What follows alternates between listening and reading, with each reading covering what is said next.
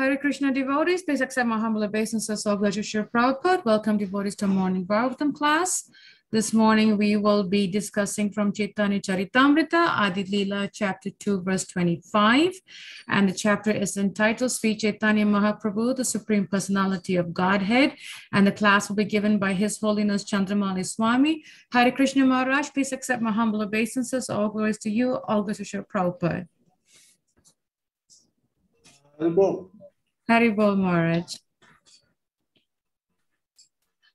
I'm here.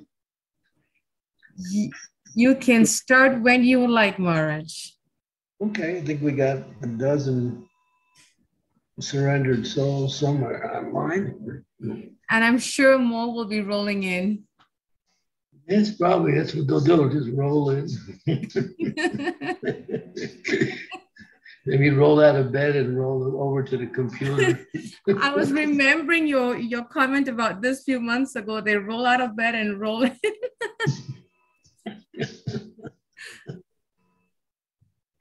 Okay, good way to start the day. Anyway, you can after my class, everything will obviously get better. After your class, Maharaj, is always a day of meditation. We really, I know I do really think about your classes and your comments. So thank you so much for always giving us your mercy. It means it's not a day of meditation, a day of mediation. With the mind, Maharaj, the mind is such a rascal. Yeah, mine today is completely gone. I don't know where it is. If you see it, just let me know. I'll pick it up somewhere. You're so kind, Maharaj. It's out to lunch today. It's been out to lunch all day. But isn't it close to lunchtime for you there, Maharaj? I usually starve in order to do your program, so yeah. I was just wondering. Yeah, it's 1 o'clock here now. 5 hours. Okay. No, 6. Sorry, 6. Jesus, yes. 6 hours difference. Yeah, and normally, you would start an hour later, so that would definitely destroy my whole lunch. I am so sorry, Maharaj. This is doable because this is what I do every day. But if it was another hour later, it would be like... It will mess it up. Well, you would probably see me, rushing through the class.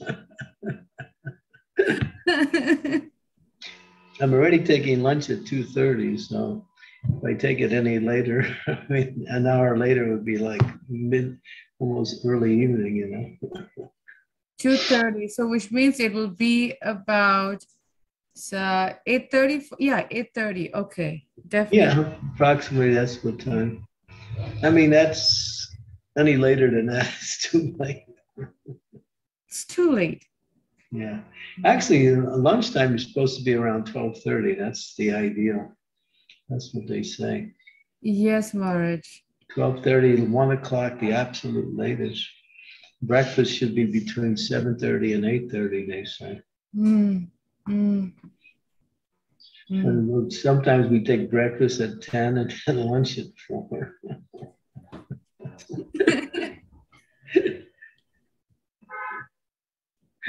No wonder we have so many problems. So many health challenges. All right, so let's get philosophical here and yes, Maharaj. See what happens. Okay. Jaya Jaya Sri Chaitanya Jaya Nityananda Jaya Dvaita Chandra Jaya Gaur Bhakta Vrindam Bhakti Yoga Bhakti Paya Yanhara Darsana Surya Yena Savigraha Deha Dekha Deva Gana. Through their service, devotees see that the personality of Godhead just as the denizens of heaven see the personality of the sun. Purport. Go up a little higher so we can see the whole purport. There you go. Okay. The Supreme Personality of Godhead has an eternal form, which cannot be seen by material eyes or mental speculation. Only by transcendental devotional service can one understand the transcendental form of the Lord. The comparison is made here to the qualification for viewing the personal features of the sun god. The sun god is a person who, although not visible to our eyes, is seen from the higher planets by the demigods, whose eyes are suitable for seeing through the glaring sunshine that surrounds him. Every planet has its own atmosphere according to the influence of the arrangement of material nature. It is therefore necessary to have a particular type of bodily construction to reach a particular planet. The inhabitants of earth may be able to reach the moon, but the inhabitants of heaven can reach even the fiery sphere called the sun. What is impossible for man on earth is easy for the demigods in heaven because of their different bodies. Similarly, to see the Supreme Lord, one must have the spiritual eyes of devotional service. Personality of God is unapproachable by those who are habituated to speculation about the absolute truth in terms of experimental scientific thought, without reference to the transcendental vibration. The ascending approach of the absolute truth ends in the realization of impersonal Brahman and the localized Paramatma, but not the supreme transcendental personality. Umagyantimirandasya Ganajana Salakaya Chaksuvan Militamyena Tasmai Shri Guruvaya Namaha Ma Om Vishnu Padaya Krishna Prastaya Bhutale Shri Bhakti Bhakti Vedanta Swami Iti Namine Namaste Saraswati Deve Gaudamani Pacharine Nirvisesa Sunyavari Pastyatya De Satarine Panchakalpa Tarubhischa Kripa Sindhuve Vajapati Taranam Bhavanebhyo Vaishnavebhyo Namo Namaha Jai Shri Krishna Chaitanya Prabhu Nityananda Sri Advaita Gadadhar Srivasadi Gaur Bhaktavinda Hare Krishna, Krishna Krishna, Hare Hare, Hare Rama, Hare Rama, Rama Rama, Hare Hare.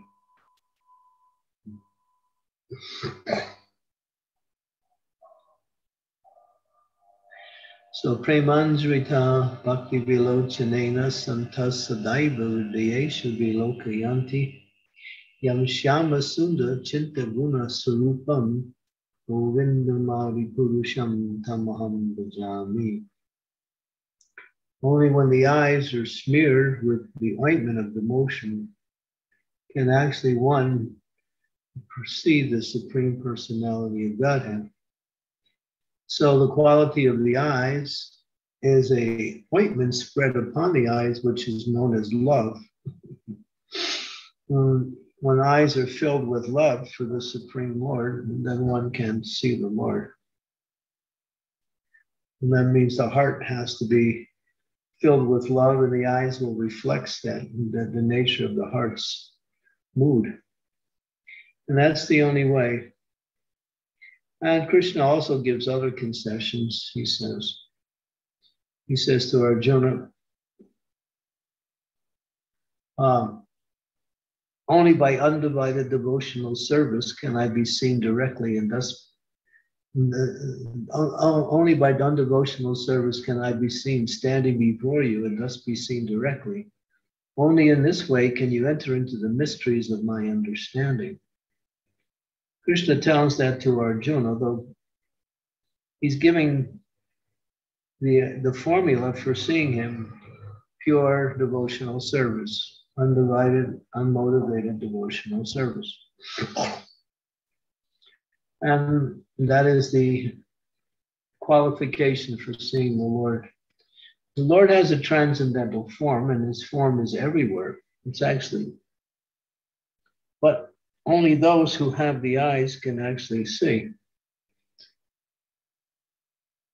A pure devotee of the Lord can actually it says that one who is on the platform of pure devotion sees the forms that are existing in this world, such as trees and various types of natural arrangements, mountains. But within that, they actually see the form of the Lord within the different forms of this world, because their eyes are filled with devotion to Krishna. Therefore, they're seeing Krishna everywhere, directly in his personal form. And the comparisons is made here that because the demigods have the eyes to see past the glare of the sun god, they can see the sun god. Well, we don't have, even from the material point of view, we don't have those eyes. And therefore, everything, it depends on devotion. And Prabhupada wants to say that this devotion is coming not from the ascending process, but from the descending process. To approach God from the descending process means to know God. To approach God from the ascending process means to engage in speculation, which leads, as Prabhupada says, to realization at best. This is at best now. Even that approach may also end in voidism, but it ends in impersonal Brahman realization or even higher localized power. In other words, one can realize that God is everywhere through his energy. One can realize that God is everywhere in the hearts of the living entities, but one cannot see the Lord in his personal transcendental form as Krishna or any of the incarnations of the Lord.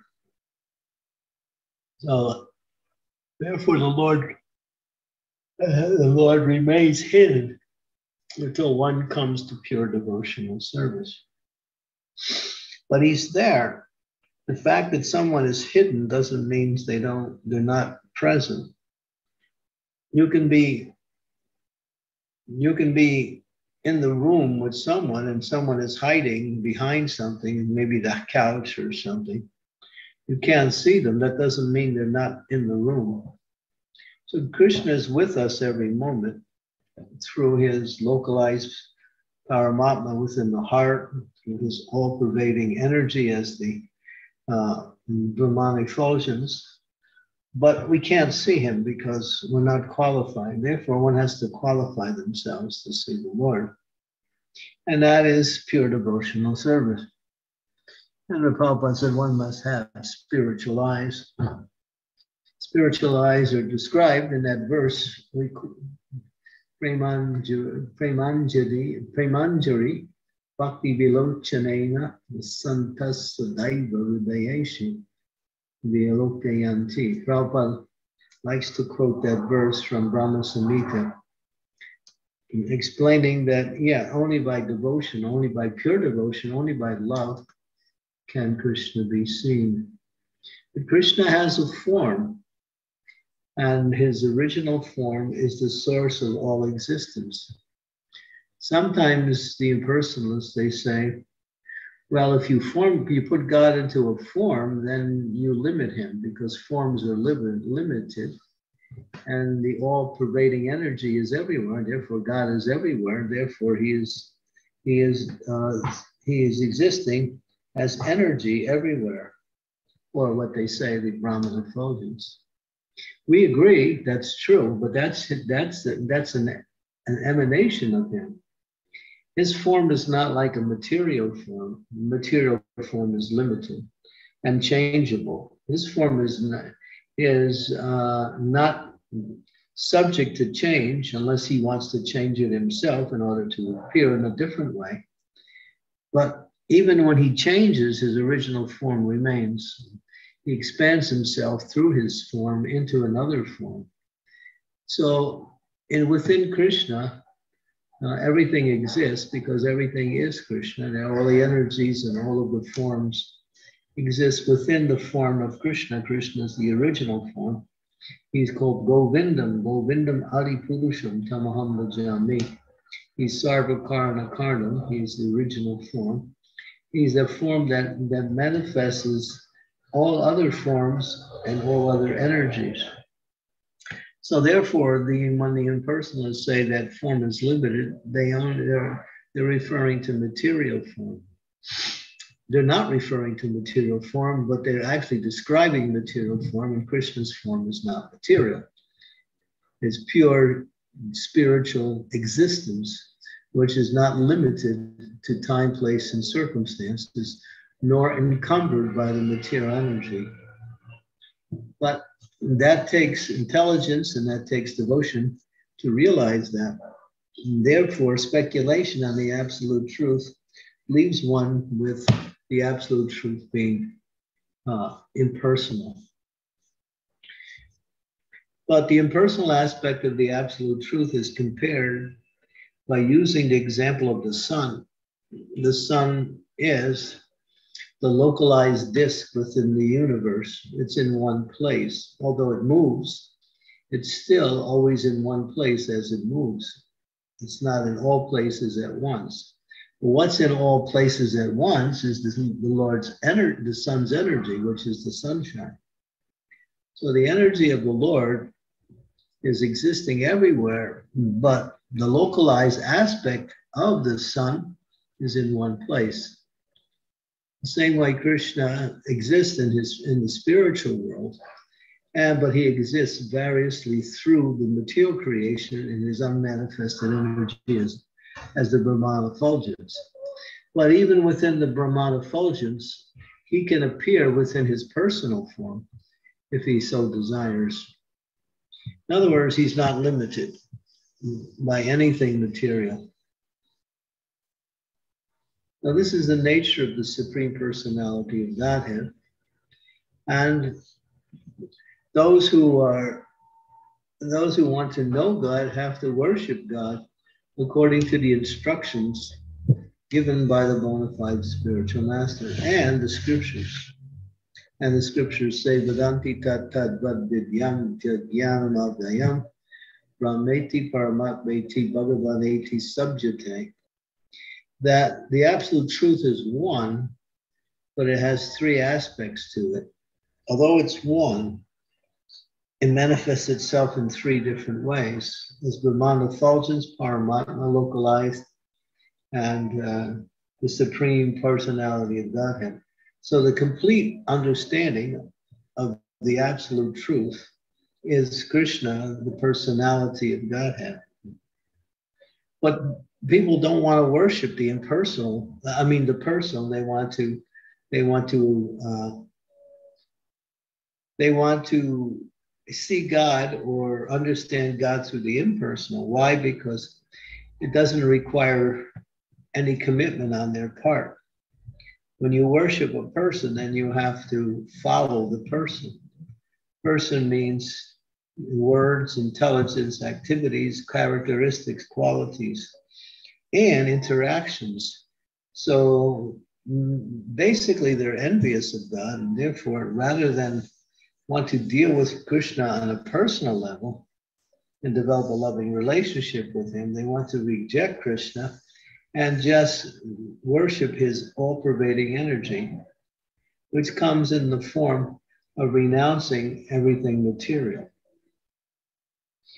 But because there is no loving relationship with the personality of Godhead, and those who accept the impersonal as the highest manifestation of the absolute truth never really enjoy spiritual life, because enjoyment comes with reciprocation in a loving way with the person. And therefore, they have ruled out that God is a person, and therefore all they can do is get a little detachment from material energy and call that spiritual realization. But devotees, they're eager to go to the temple to see the deity of the Lord, knowing the deity is none different than the Lord. when they see a picture of the Lord, they don't say, oh, it's just a picture. No, they actually say that this is the Lord who has appeared in his personal form in the form of a picture. So devotee wants to see Krishna in his beautiful transcendental form, and on any of the other manifestations of Krishna. Even Lord Nrsingadev, although he appears to be fierce at times, he is also quite attractive. He is very beautiful. When we develop an attraction for Lord Nrsingadev, the manifestation or the result of that attraction is that although he may look fierce, he has a sense of beauty about him that is very, very prominent in his appearance. And that beauty attracts the devotees, and that fierceness foils the demon's attempts to lord it over material energy.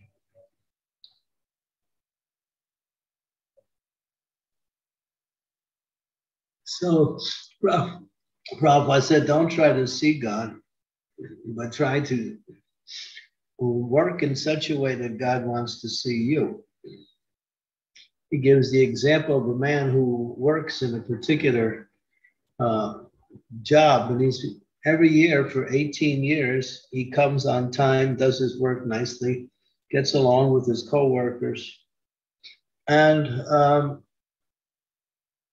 he has a perfect work record. And so after some time, the proprietor of the establishment talks to the local head of the operations and says, well, I want to meet this man. So he comes, and maybe he meets him, congratulates him for his exemplary activities in working, and maybe also gives him a gift and maybe a raise. So yeah, so Krishna is like that. When he sees that the devotee is just eager to serve, and Krishna may, just to give pleasure to his devotee, appears to his devotee just to please his devotee.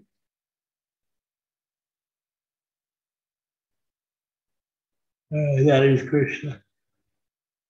But he's always there with us, whether we can see him or not. We should know he is there. Not only do we know, we can feel it. When we're not Krishna conscious, we can know what it's like. And when we're Krishna conscious, we can see the difference. There's a qualitative difference in our consciousness when we are connected to Krishna and when we are connected to Maya.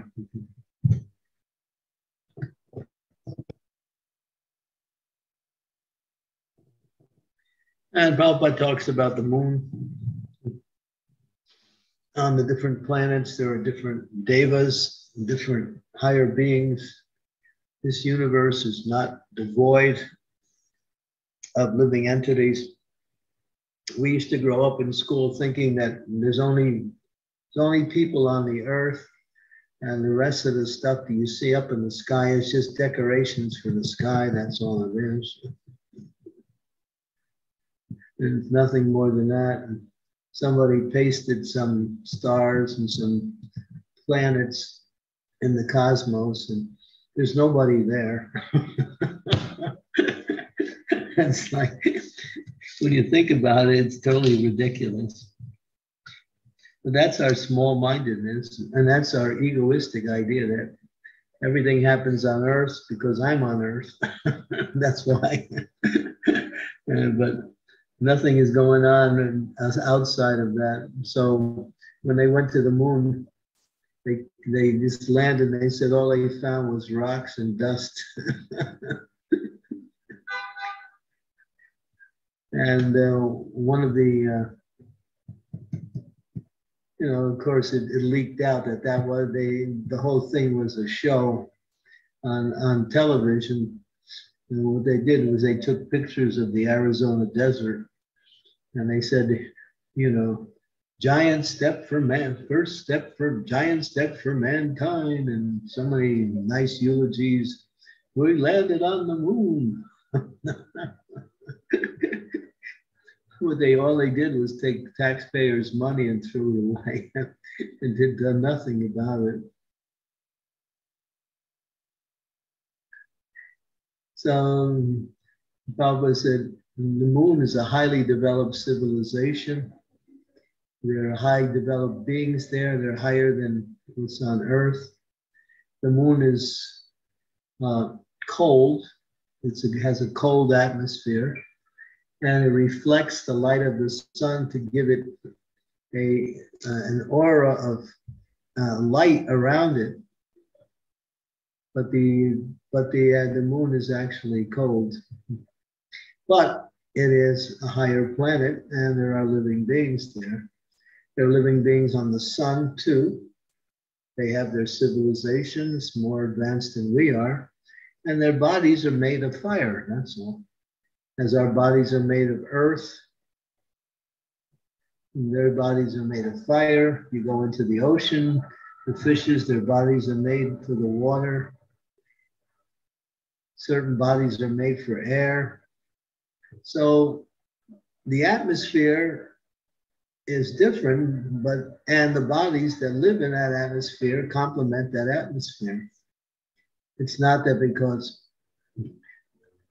if I go into fire, I will die. It doesn't mean anyone else can't have a fiery body.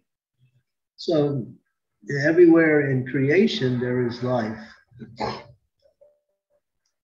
Unlimited amounts of living entities, according to the different level of consciousness. According to the consciousness, there are level of beings on all planets all throughout the existence. Just like on this planet, you'll see there's different levels of consciousness. And according to the level of consciousness, people live in a certain way. And so those who are wealthy, they have that, their consciousness is focused on developing material energy and enjoying it. And so they have a particular lifestyle. And you see even below the human beings, when the consciousness is like a pig, then the pig, what does he do? He wallows in stool. If you give him halava, he spits it out. He wants stool. So yeah, there is consciousness, and consciousness reflects the atmosphere by which people reside in. So there are higher consciousness, and then if you go below the earth and you go down to the lower planets, there's lower consciousness. And there's even lower consciousness amongst beings on this level. Even within the species, there are more developed human beings, and then there's others that are no better than animals. So everything is based on consciousness. But the entire creation is full of living entities. Even within your room, although you can't see it, there are so many microscopic germs floating in the atmosphere. And they are also living entities, but you are not able to see them. So yeah, life is everywhere. Even within our own body, there are so many living entities within our own body, and germs and worms and so many other nice things in there. And but because the living entity is the prominent soul, which sits in the heart, and that is the one that is you.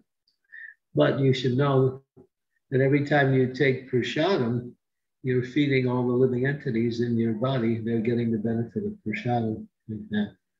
When you chant the holy names, they are also getting the benefit of hearing the sound vibration, although they may not be able to understand it. The vibration still purifies these living entities in your own body. So to become Krishna conscious means you're helping so many living entities who you can't even see, existing even within your own body. Yeah. So there's life everywhere, and the supreme source of life is a person. Ishwara Parama Krishna Satchidananda Vigraha Nadiradi Govinda Sarvabhauma. He is the source of everything, and he is the maintainer of everything, and when it's time, he is the destroyer of everything. Okay? He is time, as Krishna says, I am time. So time takes away everything. Time moves material energy from one position to another position. Time is a very powerful factor. That time is Krishna. Krishna says, I am time. I'm in time in the form of death, which comes to take away everything.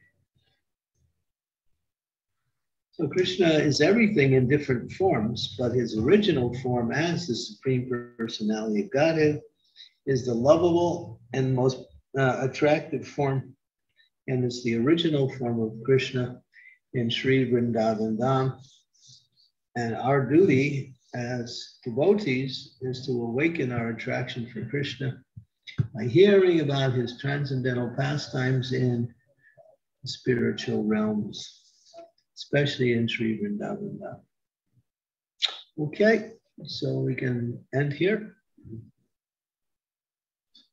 Thank you so much, Maharaj, for such a nice class and having us really reflect on our devotional service, because as you said, that in order for us to really attract the Lord, we have to be engaged in devotional service. So thank you so much for sharing that. We'd like to ask devotees, if any questions, any clarification or comments, please, you can either unmute yourself. Actually, if you could just raise your hand, because we have 27 devotees and I would like to call on the devotees as they raise their hand, so there's no confusion. Marge, if I can ask a question while devotees are thinking, as you were saying, Marge, early in your class, that the Lord is hidden from us until we reach the level of pure devotional service. And I know for myself, Marge, that I'm nowhere close to that. How can we get to that level? And if until we are not at that level, will the Lord continue to hide from us? From me, I should say. Yeah, just keep hearing about Krishna, that's all. The more you hear about him, because his named form and qualities, pastimes are none different than him, you're actually connecting with him through these different aspects of his existence, especially his pastimes. And so you get attracted to Krishna through his pastimes and through his qualities, through his name. These are ways to get attracted to Krishna.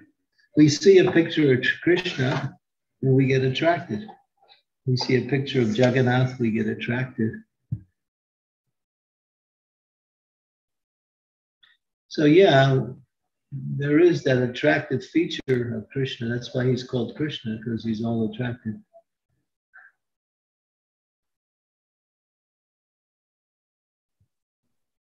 Thank you, Maharaj. Thank you, Sri Devi, for reminding me to end the share screen. Forgot about that. Yeah, devotees can turn on their videos if they like.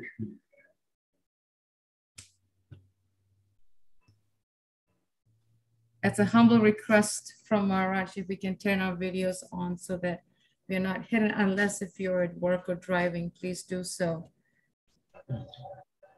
Haribol. If anyone else has a question, please do ask. This is such a wonderful class of how to attract the Lord. Marge, as you are also speaking about hearing, and the more that we hear the glories of the Lord, the more we get attracted. And at the same time, I was also told that we want to do service where that the Lord is attracted, as opposed to we try to attract the Lord. How can we actually really understand that concept? Because sometimes fallen conditioned souls, we try to be in the limelight.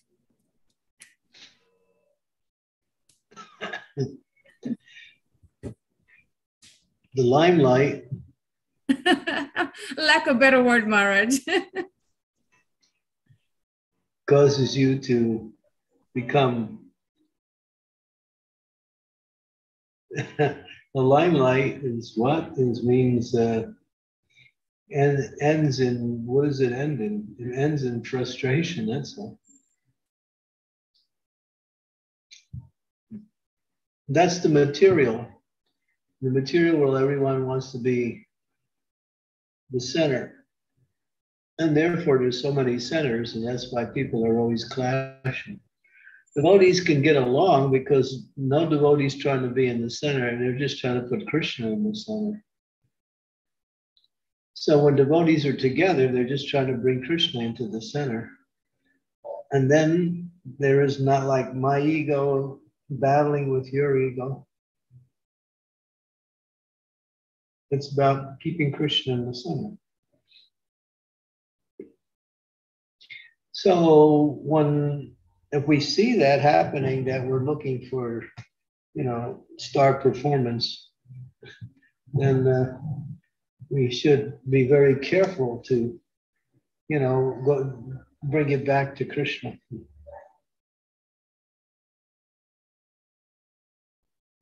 And even if the devotee somehow or other finds himself getting praised or getting some eulogies, he glorifies Krishna, he glorifies his spiritual masters as the reason why he's doing what he's doing, or she's doing whatever she's doing.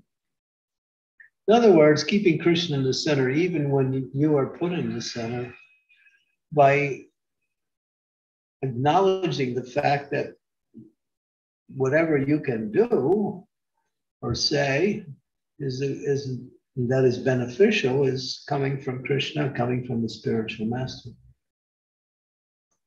That's humility, but humility is not just some feature of acquiescence to a situation. Humility actually is reality.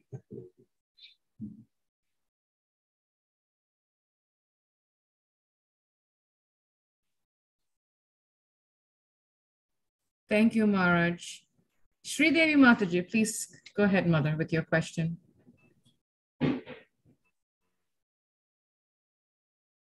Thank you, Ansuya. Please accept my humble obeisances, dear Guru. Glories to Guru Parampara. Guru Maharaj, just as Anasuya was saying this question, how we can never hope, that, oh, Krishna will see me, but we must try as much as possible to do our duties very sincerely. Somehow, how can we actually feel satisfied with whatever service we are doing? Because do your best and put your attention into it and try to do it in the best possible way. And thinking it's for Krishna, it's to inspire the devotees, it's for Krishna. Put your heart into it, put your attention into it. Think about how to perform the activities. You may have done that same activity in the past. Now you think, how can I improve on it? Quality is also a feature of bhakti. It's not bhakti itself, but it's a feature of bhakti. It shows that the devotee wants to do it in the most nicest way. It's like when you want to do something for someone, you might do it in a nice way. But what is really the essence of the relationship or the exchange is the desire to please.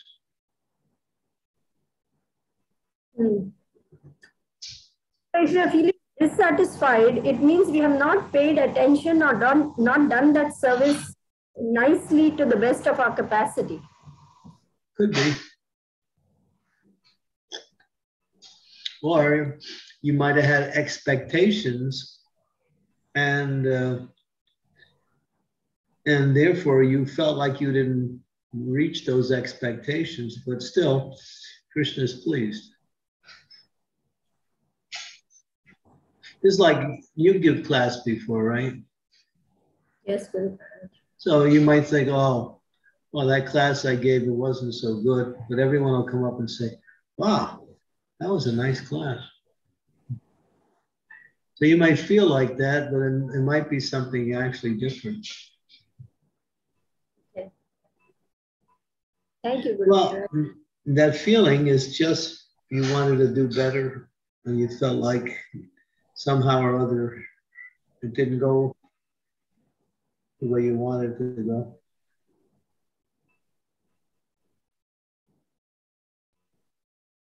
Yes, Guru Maharaj, striving to do it better and constantly meditating on how to do it better rather than taking it as routine. Oh, I've done this many times, so I'll just do it, like I usually do it. Get into a rut and you go on automatic pilot, and that's where I think. Yeah. That can happen. Yeah, especially if we're tired and we're not so enthusiastic because we're tired, or there's something else on our mind and we're thinking about that while we're doing. All of these things can divert our attention away from the service and make it less offerable.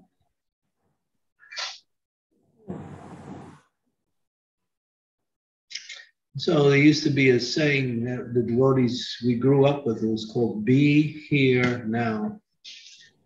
In other words, wherever you are, be there. Don't be in the future, don't be in the past. Be where you are.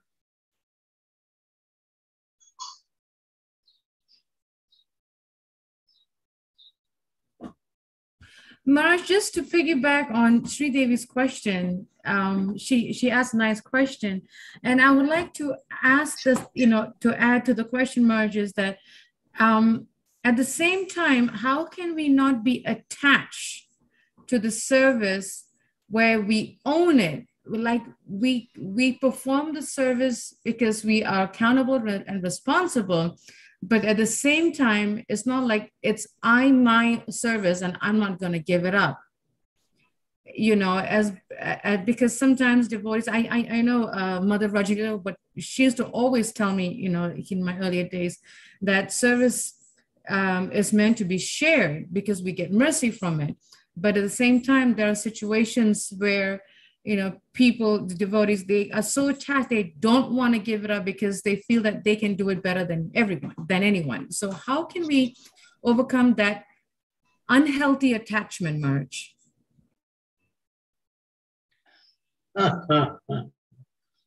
When you understand the service is not for you, it's for Krishna, it's for the devotees. Service means, service in the material world is like you go to work and you get paid. But service in the spiritual world it's not like you're looking for something in return. You're looking for the opportunity to serve, the opportunity to please. So in the beginning of Krishna consciousness, when we first knew, we're still looking to get some reciprocation for what we do, because that's the way we've always worked, according to the material energy. Now we take that same consciousness into spiritual life, but then we start to understand that service itself has different levels, and selfless service is the highest form of service, or unmotivated service. So then we gradually try to work towards that stage by giving the results of the fruits of activities first, and then we also offer our service when we perform it. And we think of Krishna, we remember Krishna when we do our service, if we can, the best we can. We can also remember Krishna while we're serving Krishna, serving the devotees of Krishna.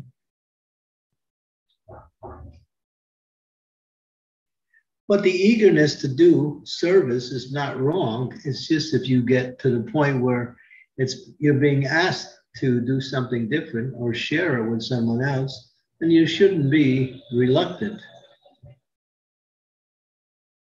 It's all right to be attached to your service, but don't be attached to the idea that it's your service.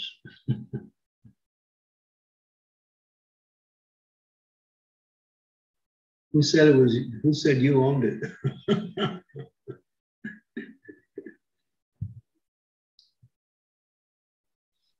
Thank you, Maharaj. Thank you. Any questions from devotees? Yes, Mother Geeta, please, Mother. Hare Krishna, Maharaj. Please accept my humble obeisances. All glories to Srila Prabhupada, all glories to you. Thank you so much for your association I wish it was every Thursday. Maharaj, we were talking about keeping Krishna in the center of all our activities. So what should one do to be aware all the time? Are we keeping Krishna in the center of our lives? So is there a way we could do that? There's a couple ways. One is to make sure that in the execution of your devotion and service, you're following the instructions of your spiritual master. And so you know, well, I have to do this service, so how can I do it? So you may have some idea how to do it, but you also may ask your spiritual master how you can even do it better or even do it with more attention. In other words, try to align yourself with the instructions of the spiritual master when you perform your devotional service. That's the main thing. In other words, if you're hearing a class, be very attentive. That's service. If you're hearing, but your attention is being diverted occasionally, that means that you are not completely in the mood of serving. I mean, your attention is, so one should hear with rapt attention. That's one way to serve when you're listening to class. The speaker should also be thinking how to give a nice class and should be praying to his spiritual master and to the Lord on how best to present the class. That's an example only. If you're cooking and you know how to cook and you've made the preparation so many times, so you just follow what you normally do, but you always think, maybe I can make it better this time. So putting quality in, putting attention in, not getting diverted away from the activities, remembering who it's for, all of these things help to increase both the quality and the quantity of our devotional service. Mostly remembering who it's for. That's the main thing. Thank you so much, Maharaj. Thank you. Hare Krishna, Mother Gita. Any questions from, yes, Dhar Krishna, go ahead. Hare Krishna Maharaj, please accept my humble obeisances, Srila Prabhupada. Sorry Maharaj, I'm driving, so cannot switch on my camera. Maharaj, one question: how to accept the feedback in our services due to our false ego? It's very difficult sometimes to know that I'm not doing my services in the right way, or You mean Mother Anasuya is telling you get it together?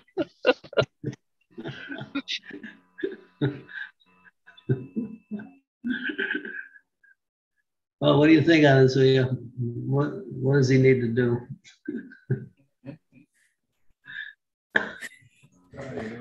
Maharaj, I rest my case. Okay, I don't want to put you on the spot. It's okay, Maharaj, I don't mind. Or maybe it's the wife. I will go with the second option. Just not from the authorities, or just even from our devotees who we are friends with or colleagues with. It depends on our mood. Sometimes I feel sometimes we are ready to take the feedback and corrections, but sometimes depending on our level of ego, we just block ourselves, and that affects the service, the quality of service. You drove me from Philadelphia to Pennsylvania. Remember what I did to you? I'm still following, and I'm a better driver, Maharaj, right now. You remember, don't you? Yes, absolutely. Will never forget. And you were so sweet and so humble and so willing to make it better. And I thought, wow, I want to drive with this person more. Thank you, Guru Maharaj. So I thought you were quite really open to improvement. And I'm a big critic anyway, so, so. And your wife was there. She was, I think, I don't know what she did, but I think she was very quiet during the whole time.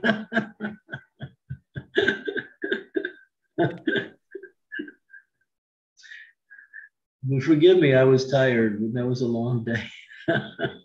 And it was late.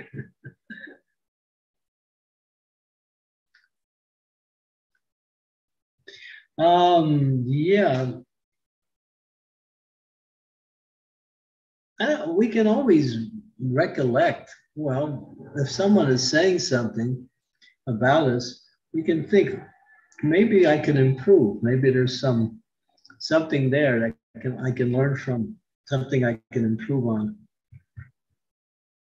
So if we think like that, then we're always in a good position to make improvement and to avoid any kind of anxiety.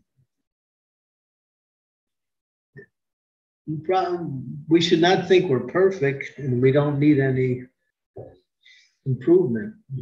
If we think like that, then Krishna will show us that, yeah, here's where you need to improve.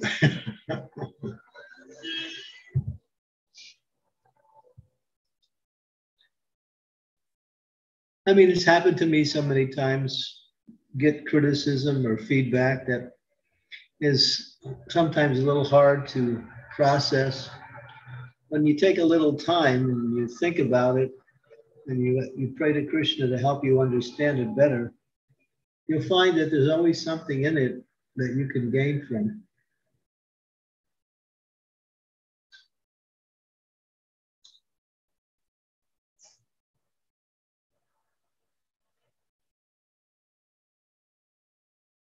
Thank you.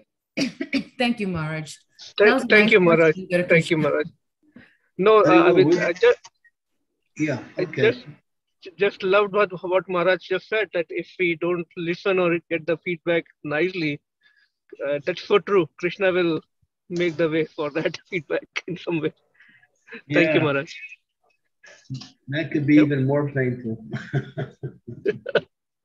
Thank you, Maharaj, and thank you for that very important lesson that you gave to me. It is very, very useful. Even I am enjoying that lesson even today. Yeah, that was a very pleasant ride back. He has gotten better, Maharaj. I have to say, he did tell me the past time was so sweet, and he has gotten better. Okay, Maharaj. Now I'm a bona fide driver. Yeah, I'm just like one of these, guys that find fault all the time.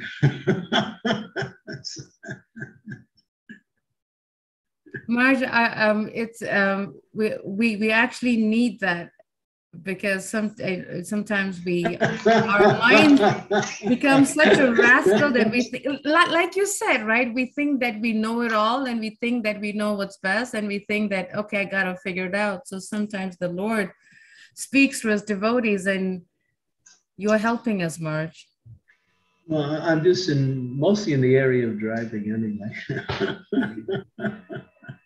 I remember, Maharaj, when you would come to Caitanya-caritamrta in the 90s with your, I think it was a Dodge or a Ford van, right? Yeah, Dodge. Dodge, I remember that. Yeah, I used to sleep in it. Maharaj, walking into that van was like walking into mini Vaikuntha. It was so amazing. Like he was like an ashram altar all in it. It was amazing. Yeah, most of my life in Krishna consciousness has been on the road, either in airplanes or in my last flight, I just took from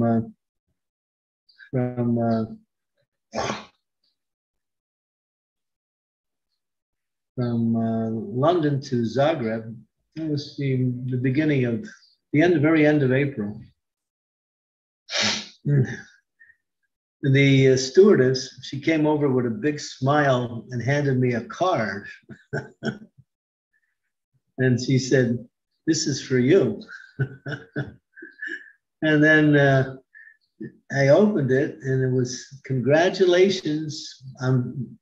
From British Airways wants to congratulate you on your 100th flight with our, and it was nice. They said some nice words, you know. So they gave me a card saying this was your 100th flight. And then when I was walking out, the captain came out and he had a big smile on his face, and the steward was there, and there was another lady there, and they were all feeling proud that they had a passenger who had 100 flights, and he's happy about it. And as I was walking off, I said to them, I'll always remember this flight. And they all got, their smiles got even bigger. So it was so nice. It was a nice, sweet exchange, you know. And that's only one airline's BA. I've been on many airlines. Thousands of it, hundreds, not hundreds, but dozens of different airlines. Amazing, Maharaj. But to speak of on the ground. Air and ground. Yeah, it's just... Go ahead, Mamina. Hare Krishna, Guru Maharaj. Dandot Pranam, please accept my humble obeisances. All glories to Prabhupada, all glories to you. Hare Krishna.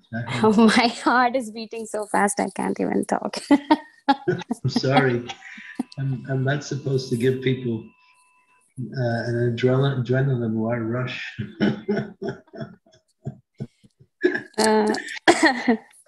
Take a few deep breaths and relax. Yeah, I have a question like, why do we always discriminate materialistic and spiritualistic? I don't understand that discrimination. For me, like whenever I'm working, it's like meditation for me. So I really don't understand that discrimination. Like going to temple and working with children is same for me. Yeah, that's a high stage of consciousness. It's very high. When one sees all of those activities in relationship to Krishna, to devotional service, that's what we aspire for, because that is full Krishna consciousness. When we do everything as a service to the Lord, whether we're taking care of children or maintaining the household or, driving to work, it's all about devotional service. Well, then one has to see that Krishna is there, and because I'm a devotee, everything I do is for Krishna. That's the idea. We don't have a separate life. Everything is for Krishna.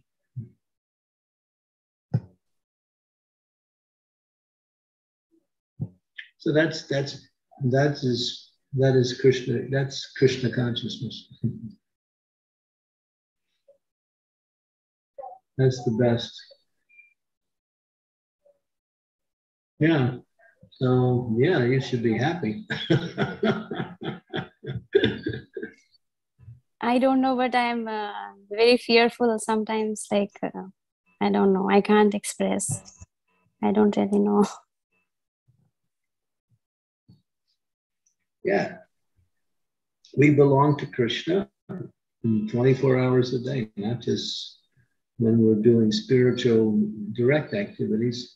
The so-called material activities that we do as a devotee are called Gona Bhakti, G-A-U-N-A, Gona Bhakti. Gona Bhakti means parallel to our devotional activities. They are powerful, they're parallel, they're supportive, and on the highest platform, they're non-different.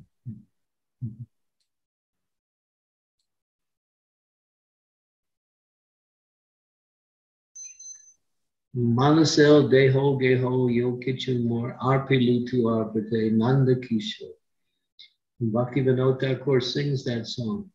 Manaso deho geho yo kitchen more arpilun to alpade Nanda Kishore. My dear Nanda Kishore Krishna, my home, my family, my possessions, my very life, everything, it belongs to you. Bhaktivinoda Thakur sings.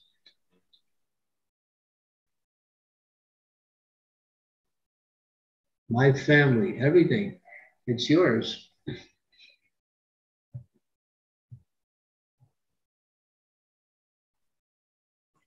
Maharaja, if I can add one more feedback to Mamina's question, I'm thinking, and Mamina, you can let me know if I got it right or wrong, is much we've heard from the teachings of Lord Chaitanya and from our acharyas, how we have to also avoid non-devotee association. So I'm thinking what Mamina is trying to ask is, she sees both material and spiritual, materialists and spiritualists on the same level because she works with kids. But at the same time, we are told, to avoid non-devotee association. If that's what you're trying to ask, Mamina, what is it?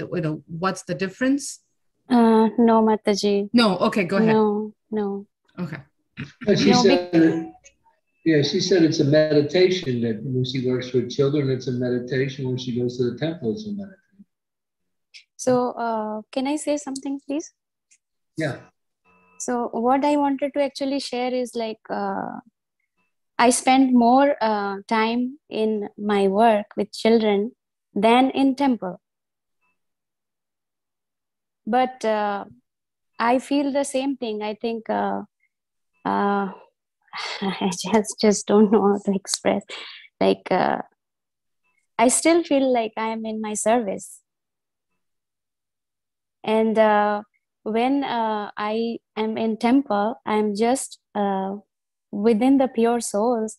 But when I am in the materialist world, I don't know if they're pure or impure, but my, I wouldn't say my, like Krishna's blessing, like I can't see any difference, and I feel more dedicated to work for them, and I feel very satisfied with their progress and everything. Good. And give them Krishna too.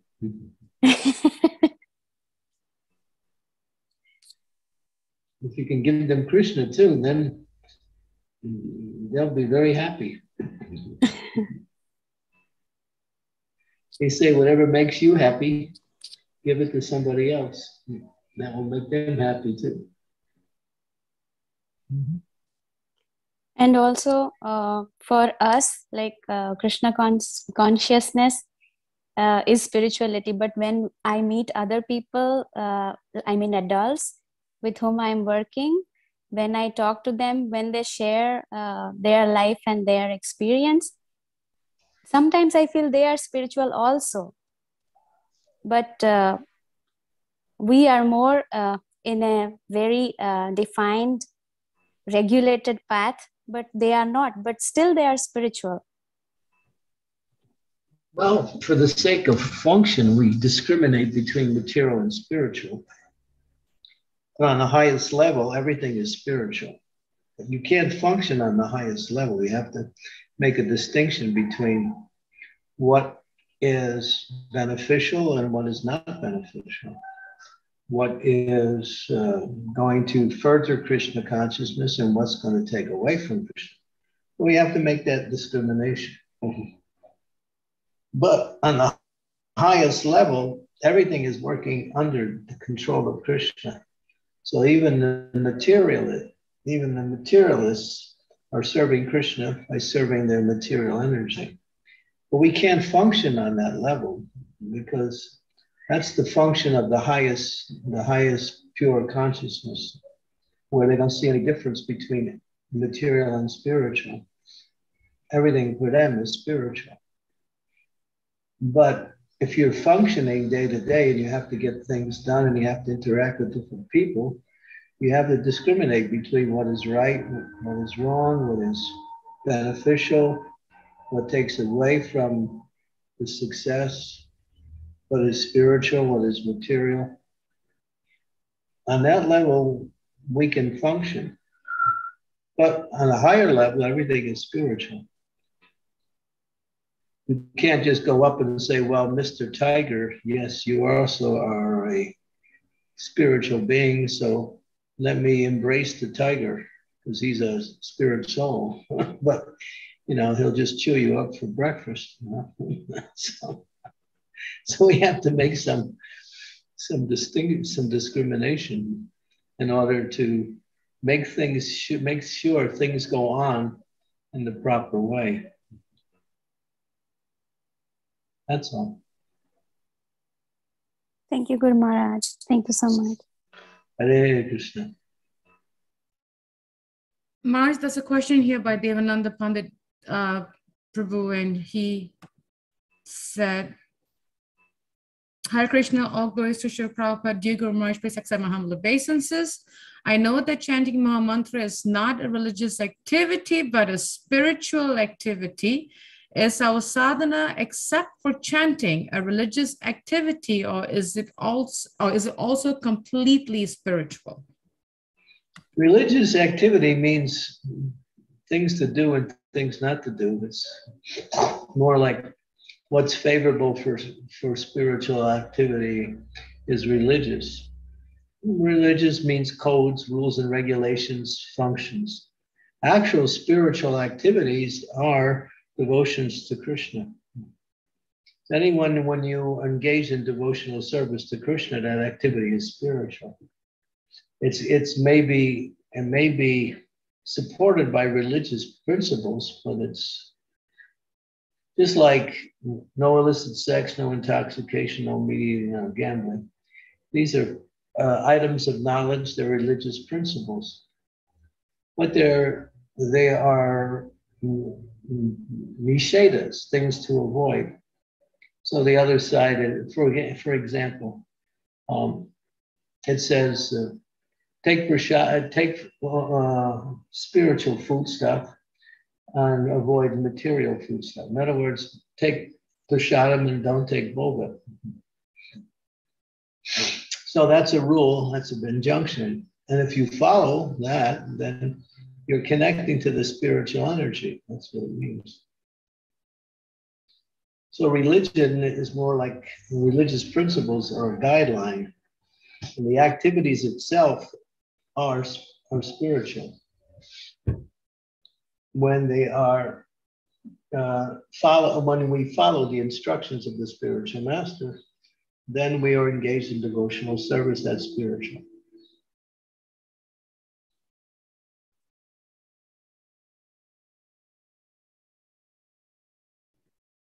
Thank you, Maharaj. And there Krishna put a nice post saying that thank you, Maharaj, for clarifying why discrimination is needed in spiritual life using the example of the lion. Yeah. Tiger, lion, yeah. One of them, ferocious animals. Sorry, Maharaj. Okay. I could have said lion. No, he put lion. I thought you said tiger, and then I lion. I said one of the ferocious animals. They all eat people. They're all ferocious. I could have said rhinoceros too. Maharaj, if I can ask a question, because because sometimes it's a nice question that Mamina asked. Because sometimes as devotees and, some of us who are practicing and, trying to understand the balance or the differences, sometimes we get so, we are not clear with the differences between, material and spiritual, but then we get caught up looking at things as, equal, but at the same time, we need this discrimination. So how can we really, especially Marge, in working in life spiritual life, how can we really distinguish, just, how can we be discrete between material and spiritual, and at the same time try to look with an equal vision? Well, Sanatana Goswami gives the 6 principles that make up surrender in devotional service. And the 6 principles are, the first one is anukulena, and the second one is pratikul. These are the first 2 mentioned. Anukulena means to accept everything favorable for devotional service. Pratikul means to reject everything unfavorable. So that's how we function. Thank you, Maharaj. And that's what's going to help us not see everything on the same level. Yeah, what's favorable and what's unfavorable. Thank you, Maharaj. Then you have to know also what's favorable and what's unfavorable. Yes, because I was thinking, like in my job, I don't work with kids, but I work with finance, and I deal with people that always uses cuss words, and I have to shut my ear because it's so unfavorable. And you just tell them it's very low class to use words like that. And that's what I always say. In fact, I actually tell them, I get really rude. I tell them to just shut and keep quiet and hang up and tell them to rephrase the sentence. That's what I tell them. There was one devotee. He owned a corporation, and he had many employees. And one of the rules is anyone who was using bad words would get fired. Lose your job. They're told that ahead of time. You can't use these. You get fired. I love that rule. Because that's really low class, and it's really it's really like garbage to the ears. It's just in fact, when I started working with the companies like 15 years ago, it was really bad until I think at one point we started charging them $1 per word, and this started subsiding. But now lately, I've just been, I just mute or hang up. Literally, Marge, just mute or I hang up, and I just tell them to just leave me alone, like something. But I was just thinking how that is so unfavorable, so I cannot look at it equally. Yeah, when I use like words like that, it's an expression of anger also, and they're putting their anger at you. So.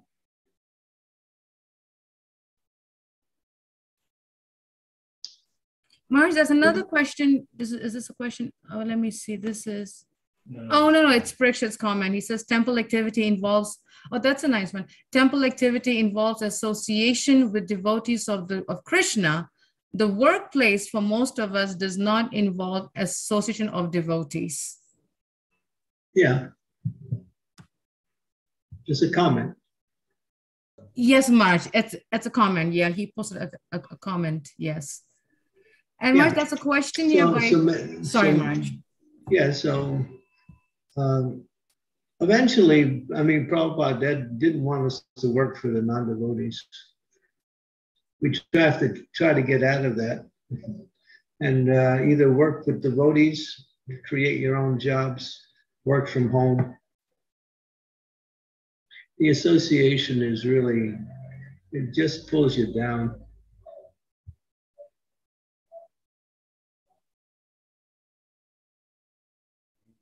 Yes, Maharaj. Maharaj, that's a question by Caitanya-caritamrta. You can go ahead with the question, Prabhu. Hare Krishna Maharaj, please accept my humble obeisances. All glories to Srila Prabhupada, all glories to Hare Krishna Maharaj.